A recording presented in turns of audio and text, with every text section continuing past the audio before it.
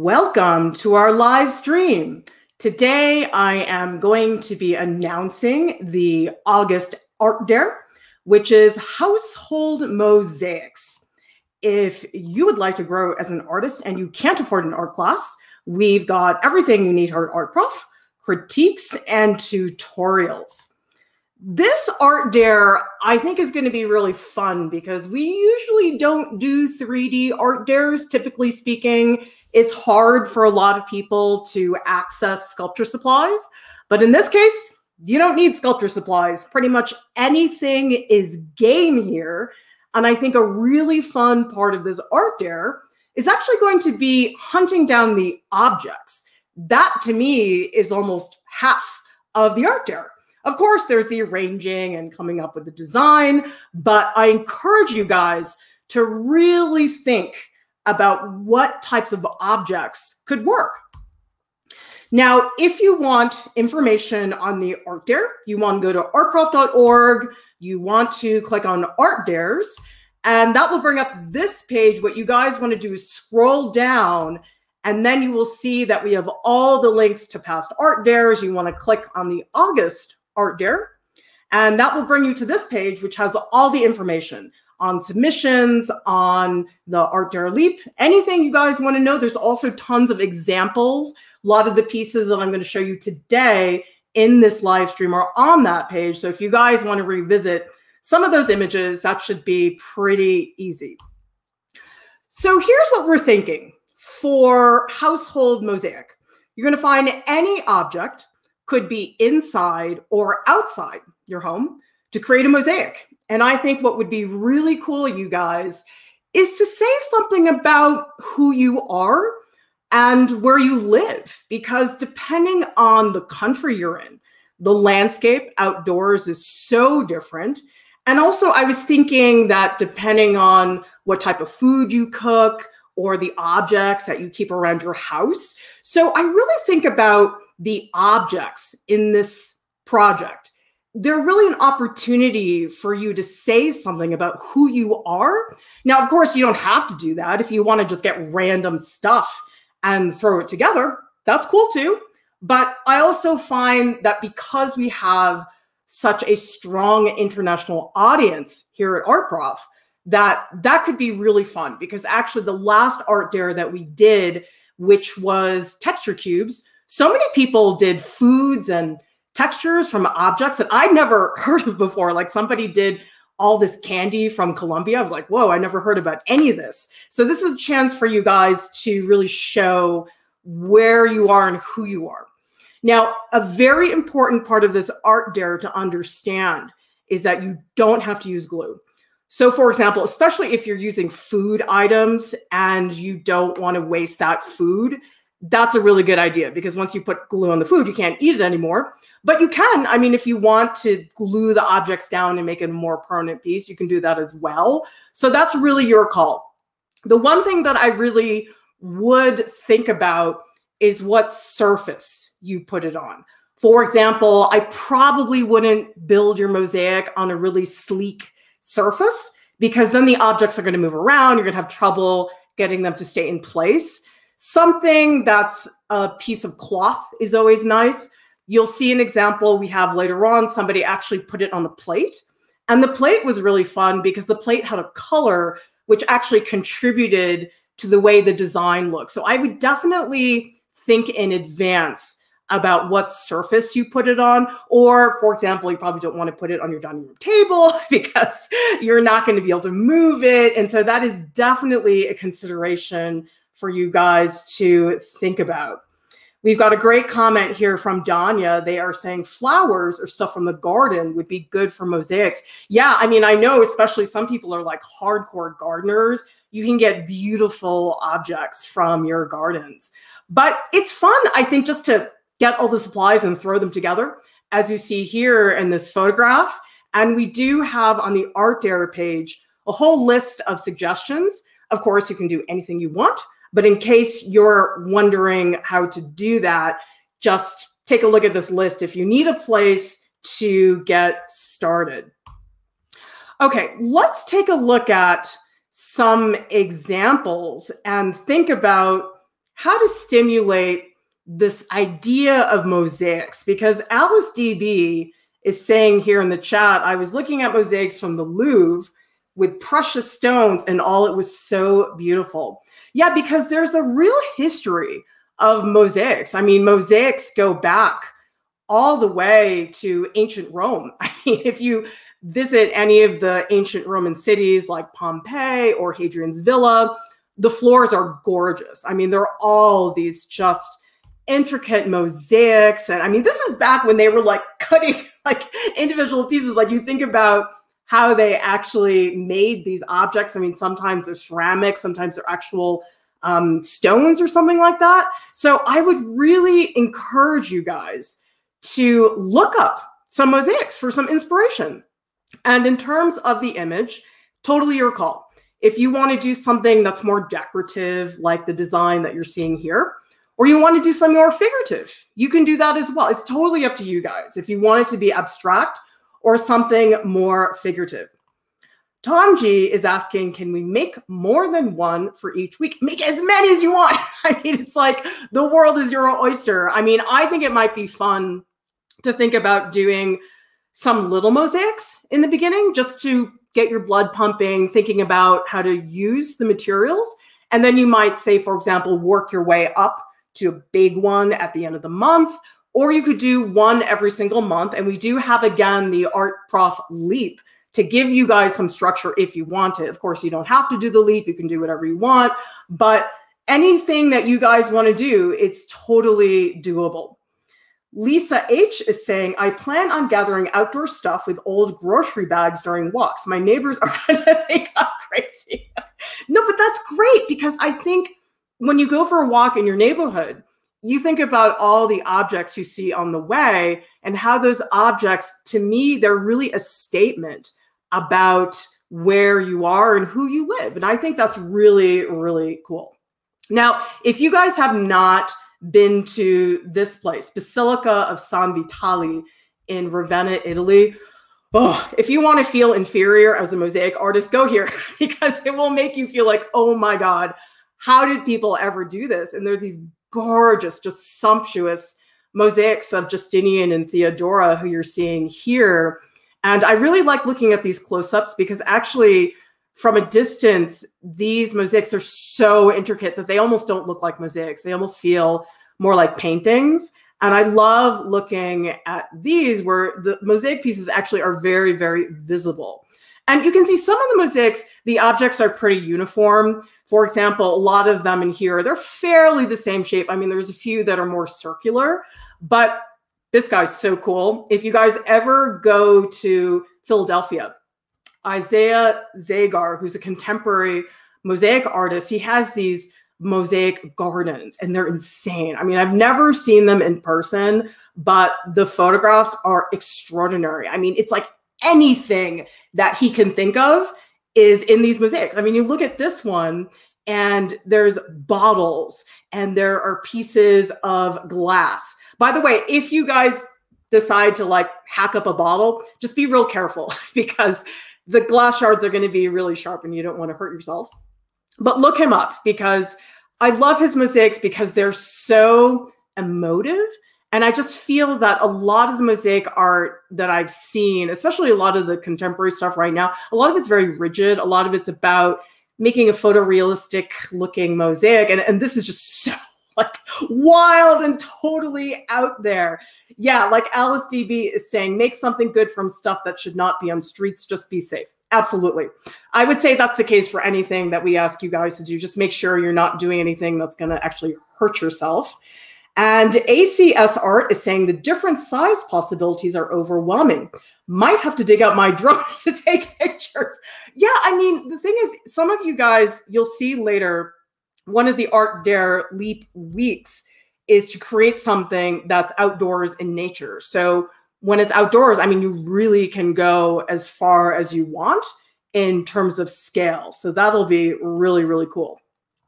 I think a lot of you guys have probably seen Andy Goldsworthy, who is a contemporary installation artist. He does these just beautiful, eloquent arrangements of stones. He's done these really delicate ones involving color and leaves. And color is important too. I think that with the mosaics, it's really easy to get sucked into, oh, the design and the objects and how do I put that together? But the color can make a big difference, because I think one of the hardest things about making a mosaic is that it's hard to get contrast. And it's really easy, I think, for a lot of mosaics to just turn into this mush of objects. And what I like about Andy Goldsworthy is he really is conscious of contrast.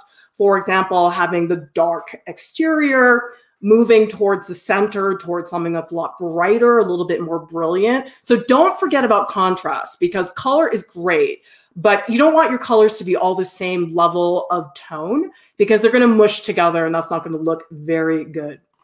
Thank you so much for the super chat, Tom G, who is saying, happy you are back on YouTube. We missed you. I missed you guys too. I'm still going to take a little bit of time. So you'll see that next week I'm not going to be around as much, but I just need a little more time to get settled, because, oh my God, that was a long trip driving from Massachusetts to Utah. So I need a little bit of time to settle in. I think some of you guys may have seen this, where he's taking these pebbles and he arranges them in this just beautiful lyrical design. And so you can see from these mosaics, there's such different levels of organization, of pure chaos. I mean, those Isaiah Zagar pieces are just explosive. And this is so, I think, pre-planned. And so that's what I really like about mosaics, is that there's such a range of what you can do in terms of materials, and also scale, and also design. I mean, you guys can see some of these have really definitive borders.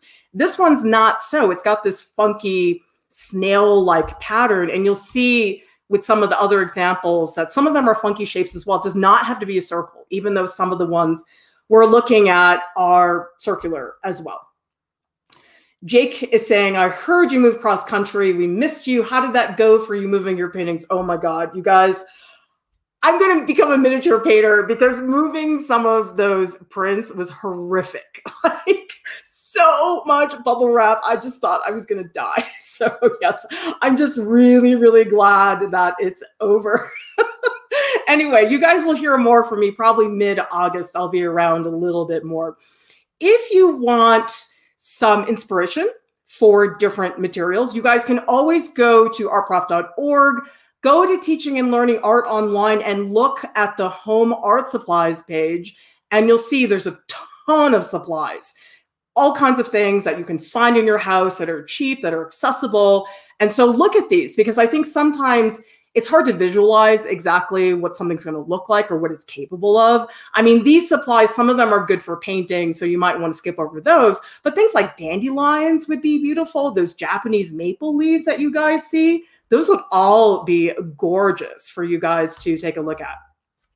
Okay, let's look at some examples. And these are all done by Art Prof staff. You guys probably have seen Mark Steer around in the Discord giving you lots of critiques. I think it's been great for you guys to get to know the staff outside of the TAs, because we have a lot of support staff in addition to the teaching artists. And I just love what Mark did, especially in terms of the apple slices, and beautiful work in terms of the contrast. Like, you guys see those dark patches of black. I don't even know what they are. Maybe they're raisins. I don't know. But you'll see that if you blur your eyes and you get past the individual pieces, there is a very structured design to this. And so that's really what you're combating with mosaics, is how do you organize, or how do you not organize? And I would say if you want something more chaotic, you probably want to consider really creating a foundation for it. So I'm going to show you guys, here are some photos of Mark actually creating the mosaic. And you can see there is somewhat of a strategy here. And you do sometimes have to think about the layering, like what do you put down first, what goes on top of it. There's a lot of different ways you guys can consider. Like here you can see Mark traced these corn kernels and made the Fruit Loops around the side. And then really the rice fills in between those corn kernels. And so it is worth, I think, when you're making these pieces, thinking in advance in layers. You don't have to, but I think when you work in layers, it gives you more possibilities. Like here you've got the layers of the rice, and then you can see on top of the rice, I think Mark used cough drops. those little red things, they look a little like cherry tomatoes, but I'm pretty sure they're cough drops. And so just thinking about how to layer that, I think would be a really good way to get going. Thank you so much for the super chat, 10,000 Crows, who is saying, welcome back, Prof Lieu. I missed you guys so much. I mean, like, yes, I had to get that thing done. And let me tell you, it was not fun, but it was so sweet that all of you guys missed me. I really like that a lot. And Valerie is saying, could food be considered a mosaic, like a gorgeous cheese platter? Of course. I mean, pretty much anything goes. And if you make a cheese platter, you can eat it later. By the way, speaking of cheese, we stopped by Wisconsin. We bought so much cheese. It's like, I'm like, when are we ever going to eat all this cheese? So I feel like I should do something like that. But yeah, there's really no material that you cannot use for this art dare. Everything is game in terms of what you guys want to use. Now, this is a really different approach that Luna took. Some of you guys probably have seen Luna in the critique channels in the Discord. And so Luna actually went outside and gathered all these leaves, pieces of tree bark, and her piece is so different because she really took the materials and literally like cut every single piece of mosaic. It's so different than Mark's, because if you look at Mark's, Mark really took the materials and layered them on top, but Mark didn't actually cut the cough drop in half or anything like that. Not like you'd want to do that. But you can see in Luna's images that Luna took an X-Acto knife and was actually cutting the leaves into a particular shape and then layer them together. We've got a really good question here from W315. They are saying, when is a mosaic and when is it a collage?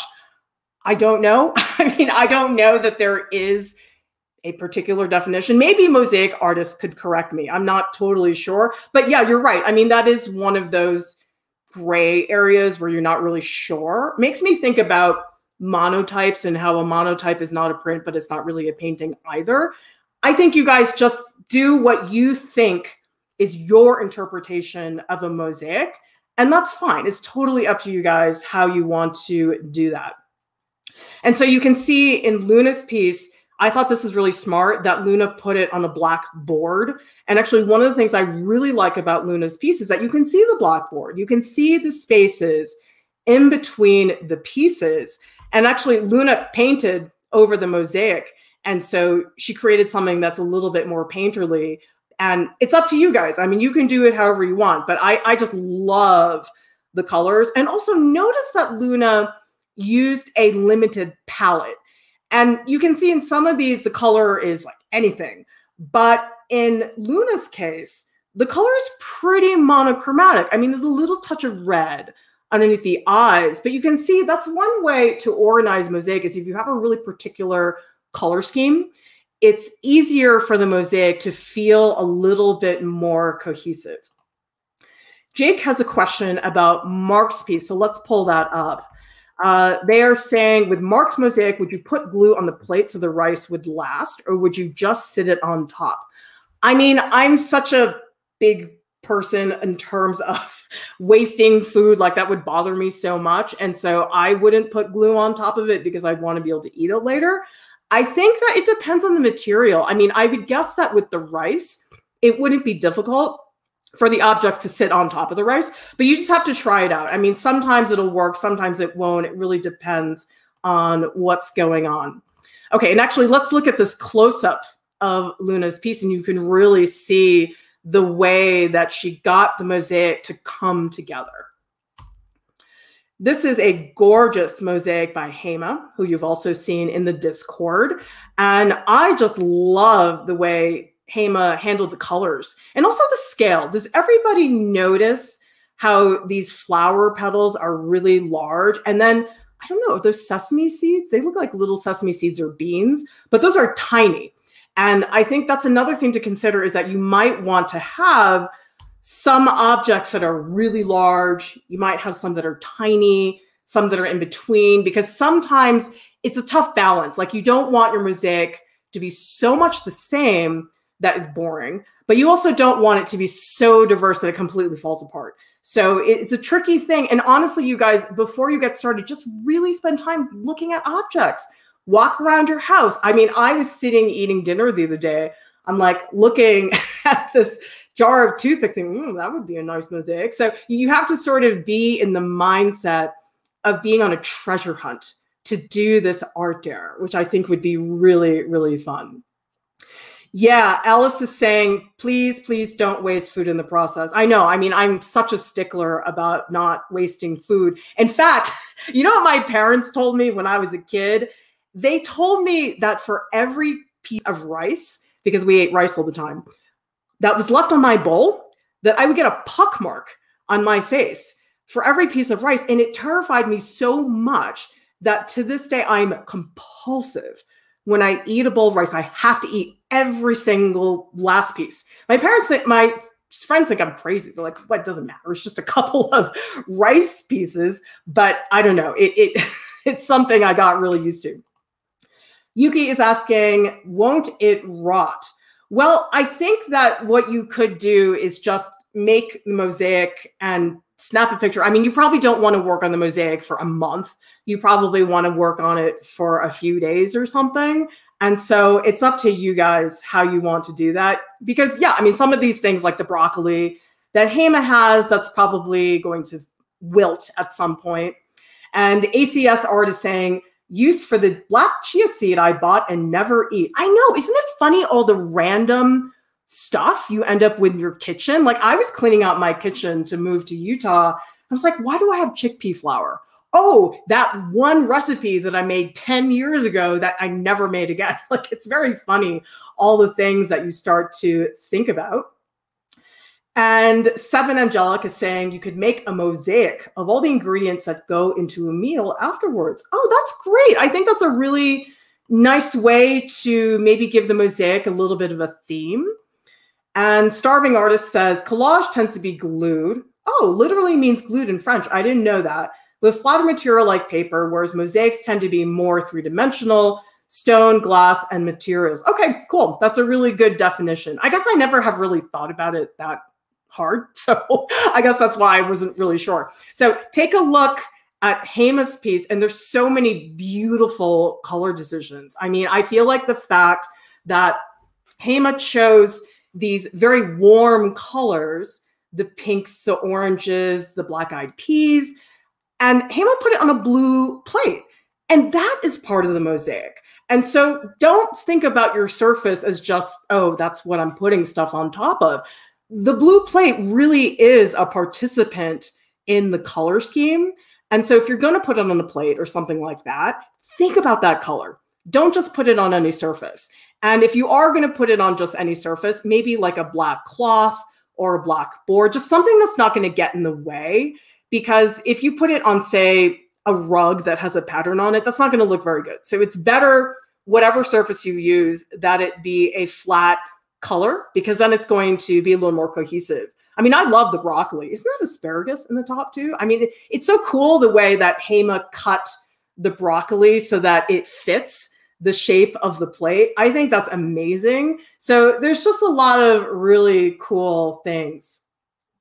Anya is saying, I think the temporary nature of some of these mosaics is really beautiful. I think it will make me more free to experiment. That's such a good point, Anya, because I think that we all know this, that there is a tendency for a lot of us to get very worried about, oh, we really want to make it look good. We have to get good results. And the fact that these are pieces that I mean, I guess you could, if you were a full out mosaic artist, you could spend forever on a mosaic. But the fact that we're using household items, things that are fairly easy to find, I think will be really nice for you guys to have that freedom. I think that would be really, really fun. Yeah, Alice is saying, I'd also use objects that I love. Try to make something emotional and representative. Take a pic and that's it. Yep, you guys can make stories out of these mosaics. I mean, you can see that Luna made an eye, Mark's was more decorative, and Hema really created a scene with the bird and the environment. And so the images are really, really up to you guys. Michael is asking, could the mosaic also be a performance piece? I don't know. I mean, show us, Michael. I'd be very interested to see what that might look like. Now, as you guys know, we do give out prizes, which is really fun. We give out mystery art supplies that show up on your door. And another cool prize is you can get 3 months access to our voice channel in Discord. And so that's where me and Jordan, we drop in, we have these live voice sessions. You can come with an artwork, get it critiqued. We're on video, you guys are on audio. You can actually talk to us, which is really fun because, well, I love the live streams and I love the chat. It is so nice to hear voices. Like, I see all your names in the Discord and I don't hear the voices, but then when I hear the voices in the voice channel, it's like, it just really flushes out who people are. And I just have loved that experience. So that's a really cool prize.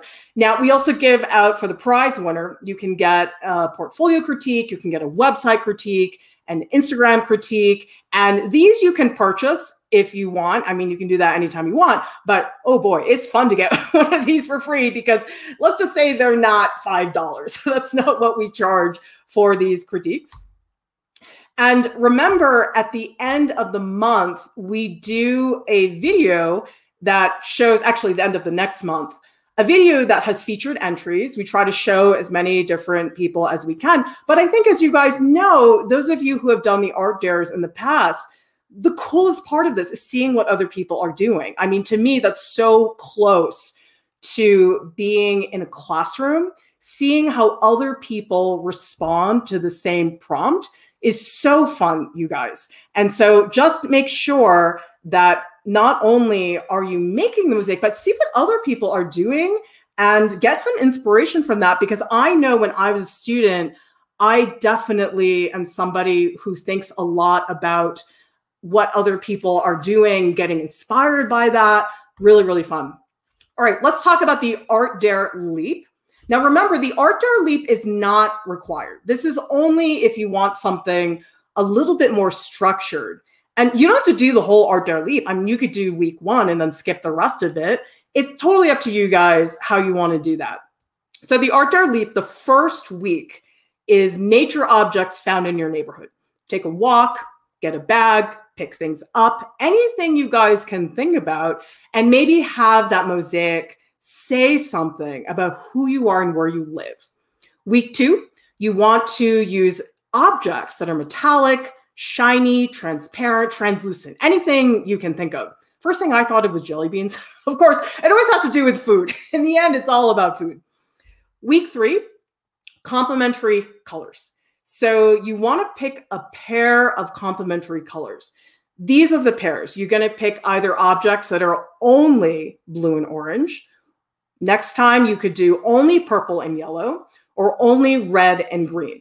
Complementary colors, I mean, it'd take me a whole stream to explain it, but basically complementary colors that are across from each other on the color wheel, and they have really beautiful contrast that really pops. And so see what you guys can do with that, because I think complementary colors are a great way to get contrast and for the colors to be a lot more vibrant.